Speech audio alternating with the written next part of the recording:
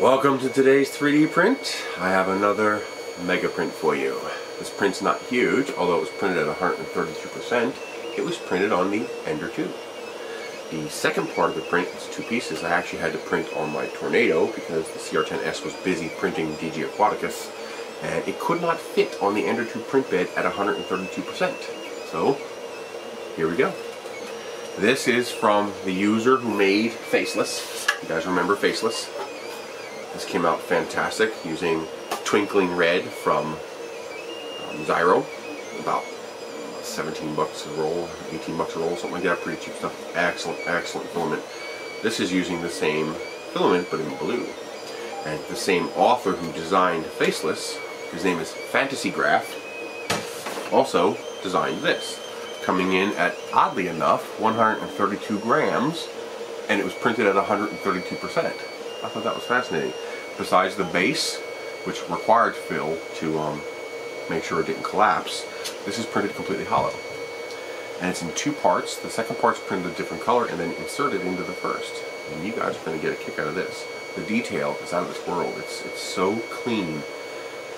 I know I brag on about this, and I might as well call me a fanboy, but I love my Ender 2s. This is the Wish. Look at that. Stunning. The print is so beautiful. This is getting upscaled big time. When I get the Creality CR10S4 set up, one of the first mega prints I'm going to do on it is this. I want to do, I think that would come out to almost 300%. A little over 300%, maybe 350%. Look at that. This is the Ziro Twinkling Blue. Look at the fingers, the toes, they're all there.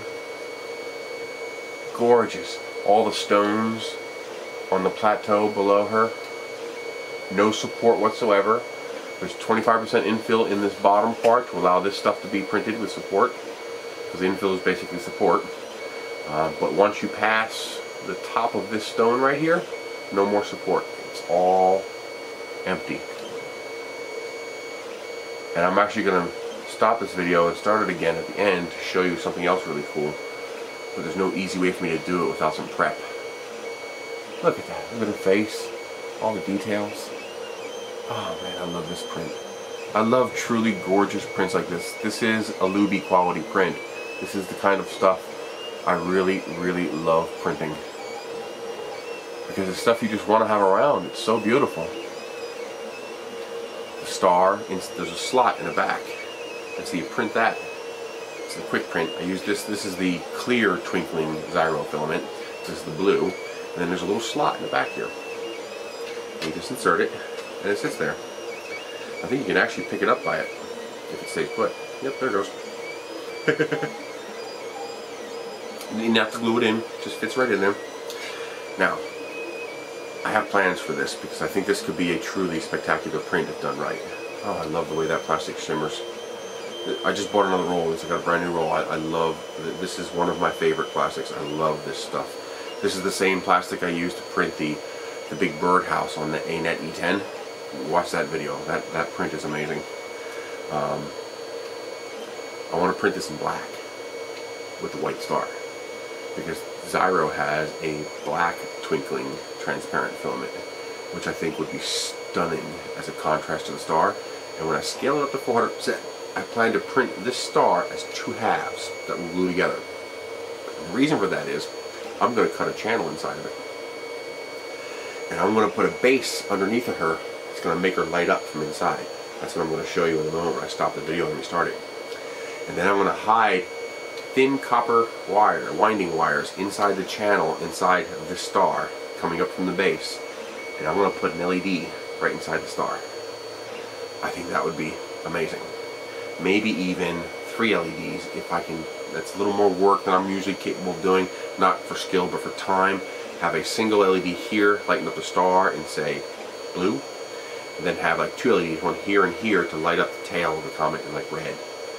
but I'll probably just go simple and put a single LED in there. And then have her light up from the base with a big cob LED so it evenly illuminates the entire bottom, shining up. But I'm just going to be quiet for a moment. I want to show you some close-ups of this model, because it is one of the most beautiful models I've ever printed. It was designed to be 3D printed without support. You can see her chest and breasts underneath there, no support, and they printed clean.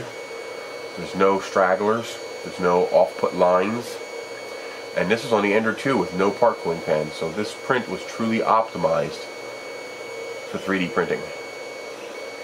And that's one of the reasons her hair and wings interact, and why the wings go down to the ground, and so that all those parts can be supported. So that this whole thing can be printed without any support. I love this model. Fantasy Graph, you need to set up like a subscription list so that anytime you make something new, people who subscribe can get it, because I'll print damn near anything you design if you keep making stuff like this. This is amazing. I should have used honeycomb for the infill. It would have looked better than the crisscross grid. Just cosmetically, aesthetically, it would have looked better. Not a big deal though. I'll definitely do that for the large one. Oh, I love this plastic and I love this model. Very, very pleased with this. Buddy, you did a great job. If only I had the skill to design stuff like this. But I am a realist and I understand reality. I will never have this skill. I will never have the time to develop it, to perfect it. This is a lifetime skill. You either have this knack from birth, you have a tendency toward it, or you've developed a lifetime skill to make stuff like this. As always on the Ender, beautiful bottom layer. Those shadows you're seeing are actually the stones on top. It's like she's sitting in a little creek or a pond or something. You can see these stones here, those are the shadows that you're seeing. The top layers are perfect. Besides a little bit of splooge between here and here from the jump, barely visible. Not a single imperfection anywhere on this model. This is printed on the Ender 2, 1.0 multiplier, 0.4, 0.2 millimeter layer height at 200 degrees. Well, 225 first layer, 200 afterwards. Man, I love this. Now I'm going to show you guys a little special part. Hang on a second. Alrighty, I had to turn off the lights for this one. Are you ready for this?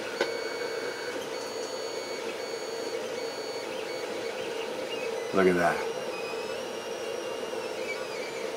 Imagine that properly lit up. That is so pretty.